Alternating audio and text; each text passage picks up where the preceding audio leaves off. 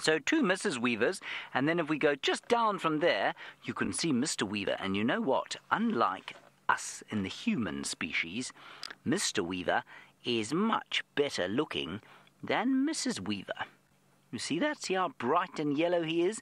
And look, he's got a red eye. Now that tells us that, or gives us a very good clue as to which weaver he is. We get lots of different kinds of weavers, and that one you can see he's got a black mask, so he could be a masked weaver, but we get 2 different kinds of masked weaver, and the village weaver's also got a mask, so which one is he?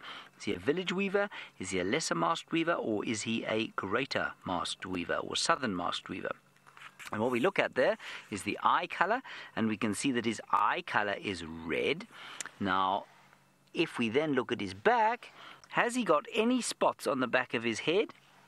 Well, he does a little bit have spots on the back of his head, but I think that he doesn't have spots on his back.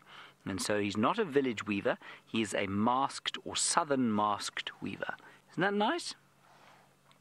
I think that's very cool.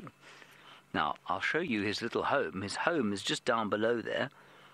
There we are. He's got 2 little homes there. And I suspect that he didn't build all of them. In fact, I suspect he probably only built one. And that would have been built either by his friends or maybe by him. Maybe he didn't use them. And what's interesting, everyone, is that he builds that nest all on his own. And he does it every single year. He must make a new nest. And you know what? When he wants to find a girlfriend or a wife, he builds that nest, and then he takes her around and he says, well, do you like my nest there?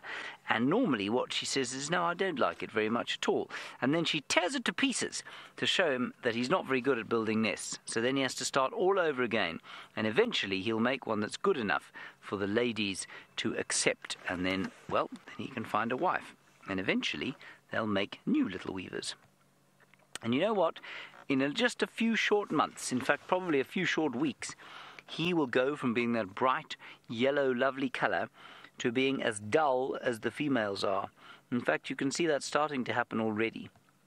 And that's because what happens is that as they go into the summer or winter time, they lose what we call their breeding plumage, and they become dull like the females. Now, Diane, you say, what do they weave? Well, just look at the bottom of your picture there. They weave those nests. Isn't that amazing? So he weaves all the long pieces of grass together to form that beautiful nest, which is safe from predators. It's warm inside for the little chicks.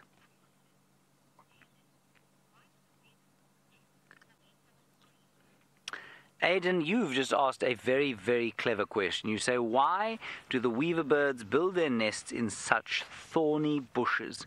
Well, Aidan, if you think about it, I don't know what kind of a neighborhood you live in, but out here, the neighborhood that these weavers live in is quite dangerous because there are lots of things that want to eat them. And one of the things that wants to eat them is snakes.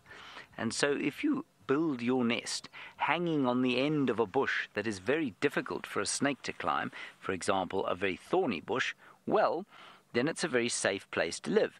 So they build their nests on thorny bushes for security, and it stops things like genets and cats and snakes and various other things from getting up onto the bush and then into the nests. And if we go to the nest to the left of that, they're actually trying to get into it.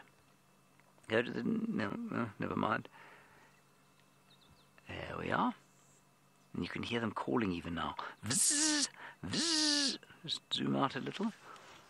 And you can see the 2 birds sitting up above there. Zzz. What a lovely call. It reminds me always of the summer. But of course, as you're going into summer, we are going into winter. Then there's a dove. Oh, the dove unfortunately has flown off. Never mind.